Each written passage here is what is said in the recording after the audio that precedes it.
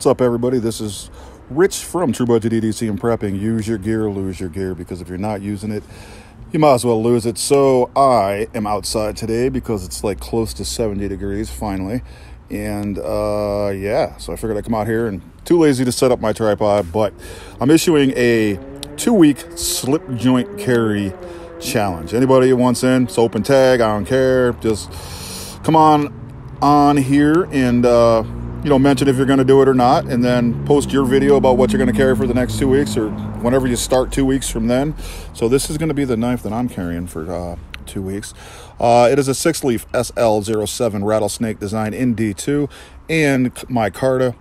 Not sure what kind of micarta it is. I believe it's some kind of like a burlap. It's pretty rough.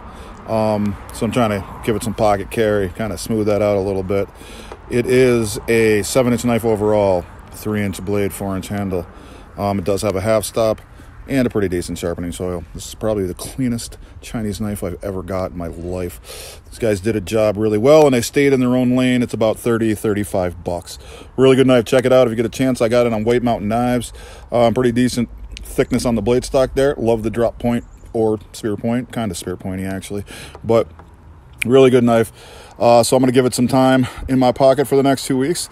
You guys let me know what you're going to carry if you're going to get involved in it, and do a video on it. Hey, you guys have a good one.